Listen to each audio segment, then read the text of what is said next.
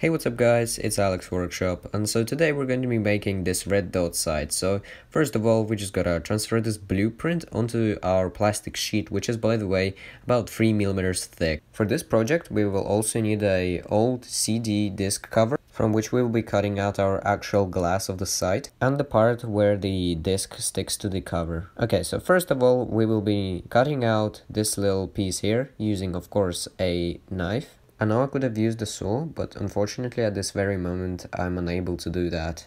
The reason for that being just not being able to go out and actually cut things out, so I have to do it all at home, where I can't really use the saw because my PC is near and the dust can get into my PC and I kinda worry about that, so I'll just use a knife for now. It took me quite a while to actually cut this out, but the final product should sort of kind of look like this. And now we have to bend this plastic piece at the parts where I have marked with my pencil. It is the first time I'm actually working with plastic, so I decided not to risk it too much and just do it with a lighter rather than a Bunsen burner. I thought it was gonna be way safer and it actually worked out pretty well. Okay, so whilst I do this part, I just want to quickly talk about what's going on my channel right now. To be honest, nothing's really going on because like the last time I uploaded was half a year ago-ish, and now I'm doing very intense studying at school, so I don't really have much time for making this kind of videos.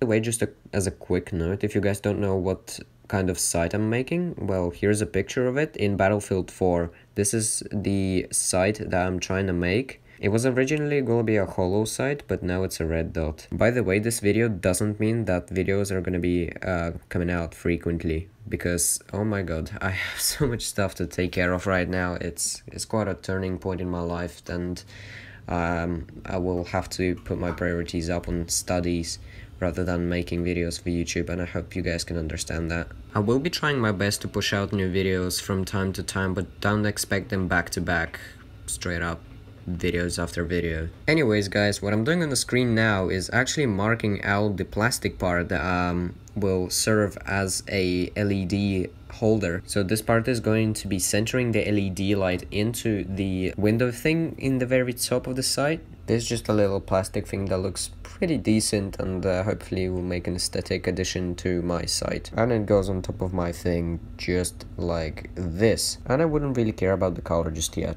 and just kind of get it all working and set up. So our next step would be to drill a little hole in the middle of this plastic bit right here. This is where our LED is gonna shine through, and I'm gonna demonstrate that to you right after I show you what I've done after burning some more plastic. So on the main shape, I've decided to curve those little things at the very back to make the sight shorter and just look better. This little bottom part as well, I decided to make a little front on it so that it matches the whole shape of the sight. Moving that aside, I actually made a couple of plastic bits as well. So this, for example, will go with the plastic part that we have drilled into. It will be stuck to the bottom of the plastic part to hold the LED into the centering hole. So this piece will go to the back of the sight just as follows, and the LED is going to be resting on top of it with the battery. It's going to be shining through this little hole that we drilled in the little black piece here, and this light is going to be reflected in the actual like window of the sight, which is going to make the whole sight work. There are also two white bits that are going to go on the sides just to close up all of the gaps. And that's pretty much it for the assembly. Now I just want to quickly show you guys how the battery will work with the LED. So it actually is very simple. All you have to do is get this little LED thing, which can clip with the battery very easily. As you can see, it kind of works, and this is as hard as it gets in terms of electronic stuff. Okay, so let's see how that's gonna work in action. So we got our hole here. Now we can test this by taking our LED, connecting it to the battery, and trying to put it through the hole. As you can see, it kind of centers the light ray that is coming from this LED, and if we put it up against the little window that we're going to be using, which is from the old CD case thing that everyone has, and as you can see, if we shine the light into it, you can see the little red dot in there. Of course it's going to be looking better in the final build, but for now this is just the light concept of how it's gonna work. So we can now actually glue all of that together now, because we've got all the parts and everything, and we will be gluing all of this using the glue gun, which will allow me to get into hard to access places. And yeah, you can just like watch some footage of me doing this. So first of all, I'll be gluing the bottom part to the main frame. Then I glued all the back plates and stuff on where my LED actually is supposed to rest, and cut out the little window from the clear CD plastic. And I would actually recommend you use really big powerful scissors to cut the little window in front, because sometimes you just need that little bit of extra force to actually trim it off. And in the very end of ends, it should look approximately something like this. Now this is how the final site would be looking like. As you can see, I added some little details here and there, but they're not really that major. So let's just go through them real quick. As you can see, I've got the little cardboard cover at the very end. It's just because I couldn't actually make it out of plastic, and that's why I did it out of cardboard. And also cardboard is a very kind of, if I should say so, like malleable sort of material. I don't really know, but it's just really easy to work with, and it's quite reliable, to be honest. As you can see, I've got my battery sitting right in its nest that I did there. I actually spent quite a bit of time putting the glue on there and making sure it's perfectly in contact with the little wires that are coming off the LED. But in the very end, it just kind of worked out for me. And if we put the battery inside and make sure that the wires touch it from both sides, we can see that the little LED starts to light up, and the ray of light that is being emitted is reflected through the little window at the front. And we are just going to witness this in a second. As you can see, the cardboard piece kind of clips into the plastic bit here as well. So that was a design decision. So if I turn this thing around, we could see that we've got a fully functioning red dot sight, just like it would look in real life. And this is very interesting for me, because I've never actually known how to make a red dot sight, but now making this project was at least something really helpful. And you can also spot those little rails at the bottom. Those are made so that the sight can actually clip to some of my guns.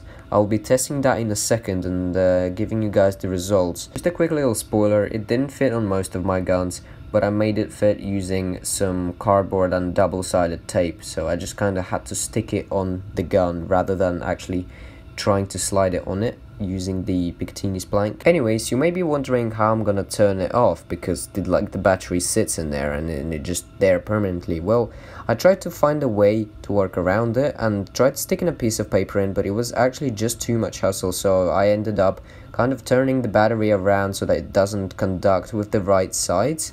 And this may have just been the most genius thing I came up with throughout the project. Just a bit more on the cardboard bit. It's actually just a little box that I found out that was made out of cardboard, and I just kind of decided to cut a little bit of it so that I could use it for the site, and I found it really useful in actually closing this little last part off. I don't actually know how I would have done it with plastic, and it probably would have been a lot of hassle, but there's that anyway. Okay, so let's just take a look at how the site looks on some of my...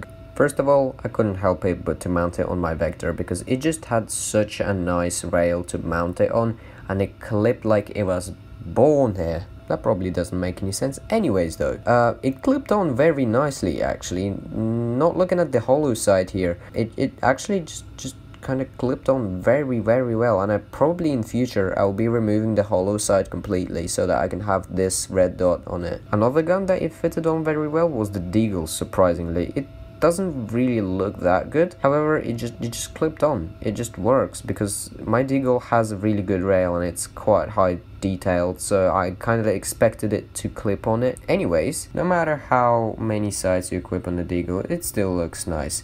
Which I couldn't say about the Negev, because I just kind of put it on there. It didn't clip onto the rail, so it just kind of rested on top of it. I mean, this side does look good on every gun, but probably not on that one in particular. Next, I decided to equip it on another pistol of mine, which was the GSR from Critical Ops, and to be honest, it clipped on pretty well. Although I wouldn't say so about the looks of it now, because it just doesn't look good. It looks bulky and just doesn't look good.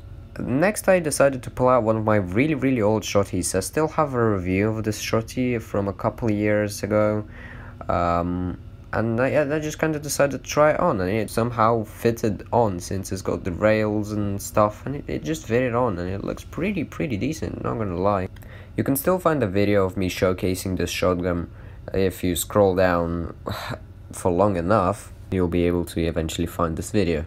Moving on, we've got one of my toy guns which I've ordered and reviewed on this channel, which is the AWP, and since it had a pretty decent rail, I decided to stick my red dot sight on top of it and see how that would look, and it actually looks pretty decent, not going to lie, it is looking quite slick. So moving on to my favorite gun, which I actually ended up sticking my sight on, is the M4 from Critical Ops, with a little silencer at the end as well, which took me a day to actually make, and this is why the lighting has changed a little bit.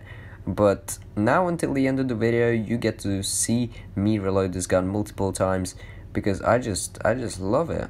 It looks so good, it looks very nice. You can even take the silencer off, it just looks amazing. So this is kind of the end of the video, guys, and I hope you enjoyed this tutorial. Make sure to subscribe if you liked the video, like if you liked the video, or dislike if you didn't, share with your friends if you feel like you need to, and I'll see you guys in my next video.